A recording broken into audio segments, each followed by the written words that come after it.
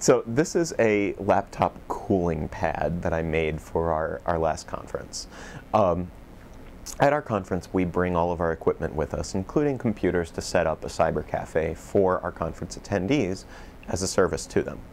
Now this year, as we upgraded some of our technology, we were using laptops rather than bringing desktops to the conference, which ended up being a lot more efficient for us to set up and to transport.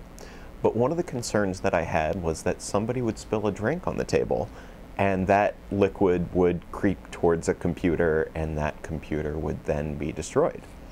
So I took some initiative to make these.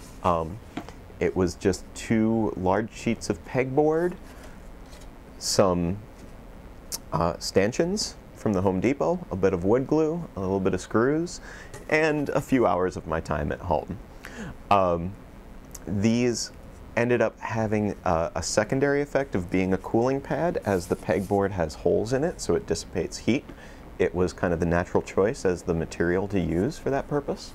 All in all, these ended up helping protect our equipment, providing some cooling to the machines, and I was able to buy enough materials to make 12 of them for under $20.